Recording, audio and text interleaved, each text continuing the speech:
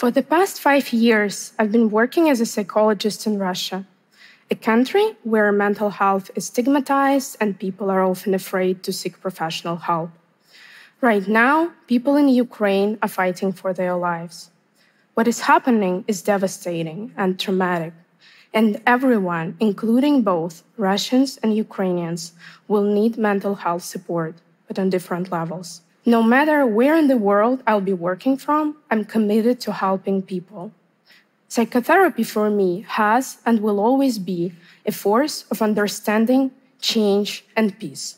And now it is needed more than ever. Unfortunately, there is a lot of resistance to psychotherapy in Russia. First, for historical reasons. During the Soviet Union, psychiatry was often used as a political tool. And this is just a small part of the state attitudes toward people that deeply traumatize the society. Since then, Russia has seen major reforms in the psychiatric system, and there are a growing number of good specialists in the mental health industry. Yet, problems remain. As in many countries where mental health has been stigmatized, proper regulations for practicing psychologists have never been developed in Russia.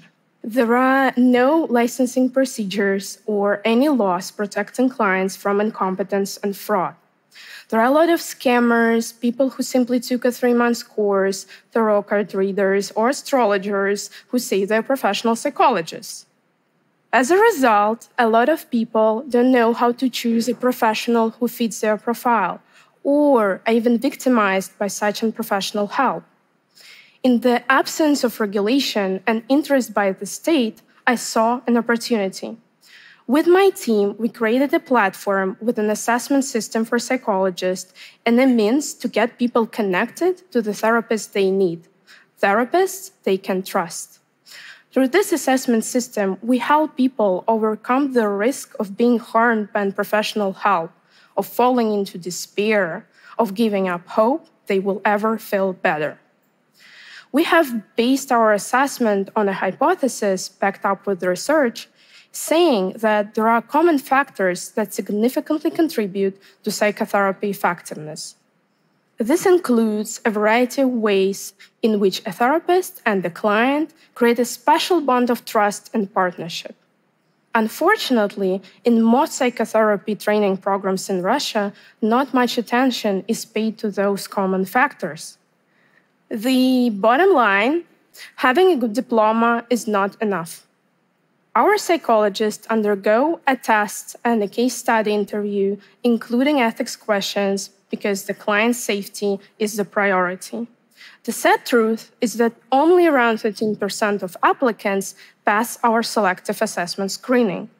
After this assessment, it is important to match a client with the right specialist.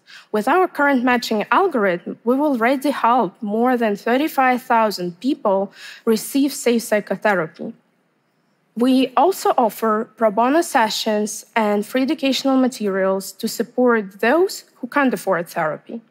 And I believe that the number of people in need of mental health support will increase due to the PTSD, chronic stress, trauma of 2 years of the pandemic, and all the global events we are experiencing. And this is the beginning of a bigger mental health catastrophe we all need to face. We are trying our best, even though we work in a tough environment with the strong stigma and the cultural memory of psychiatry as an instrument of oppression. Our goal is to minimize the risk of people giving up on therapy, because it's dangerous. On an individual level, it means a barrier for well-being and unfolding potential. For the world, it means a loss in productivity and economy. Just depression and anxiety disorder cost the global economy an estimated $1 trillion each year in lost productivity. But I believe that the most important costs are the decrease in the quality of connections between people, the loss of self-awareness, an increase in hatred and violence. Psychotherapy is not only about one individual finding help for their individual issues.